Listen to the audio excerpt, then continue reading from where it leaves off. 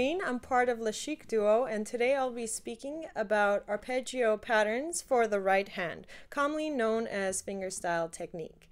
Now, arpeggio patterns are used to decorate a type of harmony. Say you have an A minor chord and you're strumming it. With an arpeggio pattern, the fingers plucking the notes one by one. Now, to better demonstrate this technique, we're going to use the classical guitar method of right hand fingering.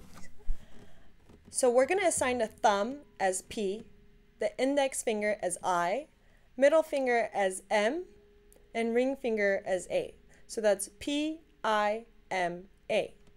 Now we're going to go through different patterns in different meters. For the pattern of 2, you're going to be using PM repeatedly. That's PM.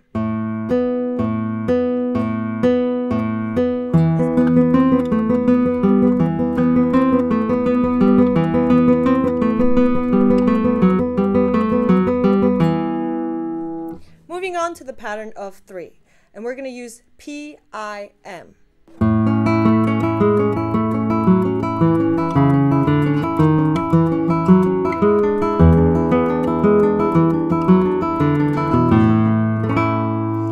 Pattern of 4, that's PIMA.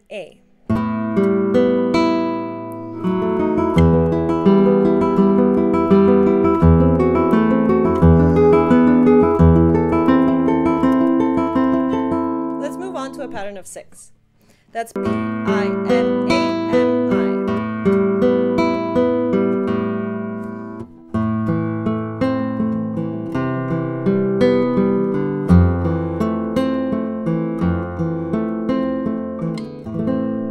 And then the last pattern of 8, and that's PIMI, AIMI.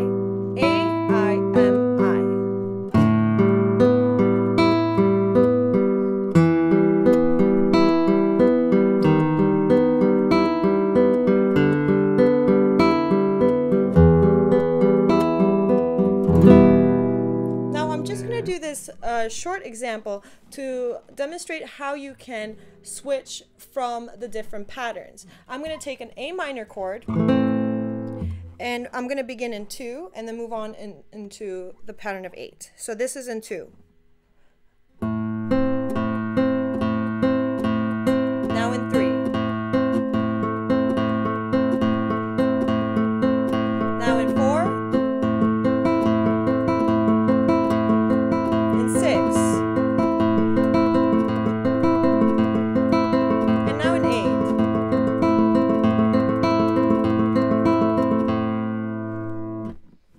I'll be finishing the lesson by going through the first phrase of Blackbird. This song uses 2 different types of arpeggio patterns. The first one is P and M played simultaneously, followed by I. So that's PM, I.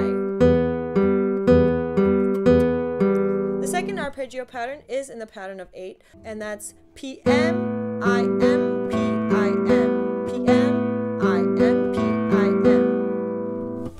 So if you were to play the first couple of measures, you would go PM, I, PM, I, PM, I, PM, I, M,